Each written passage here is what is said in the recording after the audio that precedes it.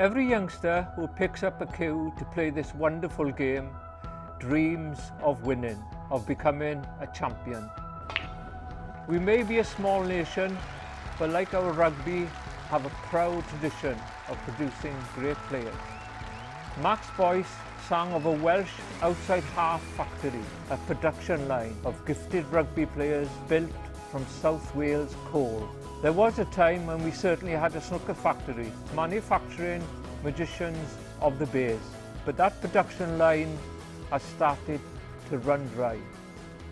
Will we ever produce another Ray Reardon or Mark Williams? This week at the Welsh Open, two young talented Welsh amateur players were given wildcards to play with the big boys and to experience the big stage. 18-year-old Tyler Rees from my hometown Llanelli and 15-year-old Jackson Page from Mark Williams' country near Abervale came here and created huge interest. Who is Jackson Page? 15 from Abervale. At the moment he's living his dream, he's walking around buzzing at the minute. Shouldn't you be in school? Yeah, well, this week, yeah, but it's like to have a bit of time off, like. One of the best bits is, going down to the players' lounge, being able to practice amongst the pros, like, see what they do with their time, and, just being around this place and feeling like a player, feeling like you should be here, that's the best thing.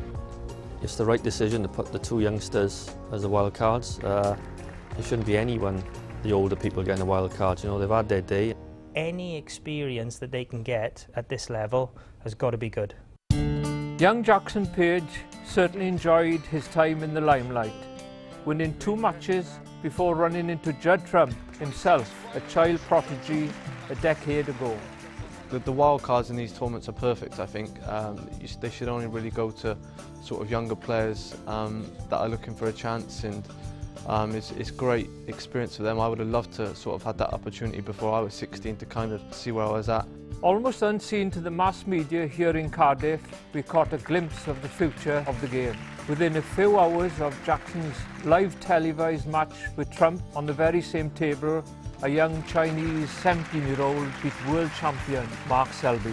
He's been talked about for over a year now. I mean, he's had a good season so far in his first season. Showed obviously what a great player he is out there, and he held himself together well. The Chinese production line is in full flow, with so many incredibly talented players coming through. All the wild cards they've had over the last 5-6 years, playing at the venues, on the star tables, is one of the main reasons, I think, that they're as good as they are now. The youngsters coming from China are unbelievable players, unbelievable players. We need to start, giving the youngsters a chance. There are some really talented ones out there, but give them a chance and hopefully they'll enjoy it. Barry Hearn's mantra is that sports entertainment will thrive when competition for success is at its most fierce. But is modern elite snooker too brutal? It is brutal. You go on a little losing streak and you feel like you can't win a match then. When I was 13, 14, 15, I barely lost. I was winning them all. And then a massive step up then when I got on the tour. And then you can't win 2 matches in a row or 3 matches in a row. The format when I was coming through was kind of how it should be. I think you get a chance to build some momentum, get some confidence up against the lower ranked professionals, and then get to the final venue and be playing the top players. I think nowadays it's just a little bit too hard for the younger players. We need to give the next generation every chance to flourish in this brave new world of fierce competition. Let's hope it's not too long before a young Welsh player does lift the Ray Reardon Trophy to continue our proud legacy as one of snooker's superpowers.